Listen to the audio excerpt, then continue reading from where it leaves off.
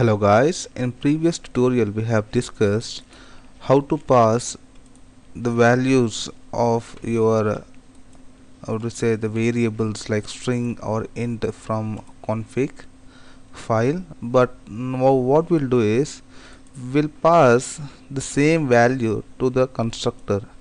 Just think, I'll just um, comment this, right, and I'll create a constructor.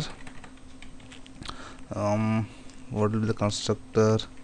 INGR, one second, ingredients, right, constructor. So this is auto generated constructor here. So here I will write in this, I'll just pass the constructor name string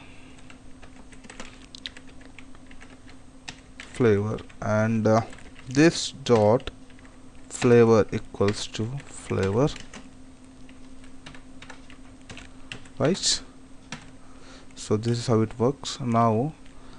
So now I'll try to pass the constructor value here in config file. For this I just want to remove this and show the example. So property tag, so here you no need to mention the name for the constructor, you can directly pass the value. Sorry, not property. For constructor you need to use the constructor tag constructor.org. so directly you can pass the value some we'll pass something like not chocolate flavor this time, we'll go for pineapple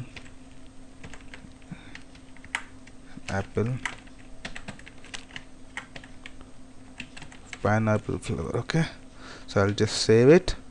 So I'll just try to run the program, run it, let's see what happens. So you can see the pineapple flavor is printed here and the 500 is printed as well. So the cake with pineapple flavor is getting printed within the text what I have tried to print here.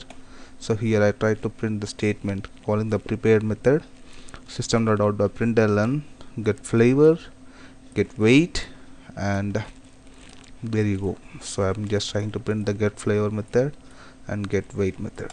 So this is how you can pass the value to your constructor. So thank you guys.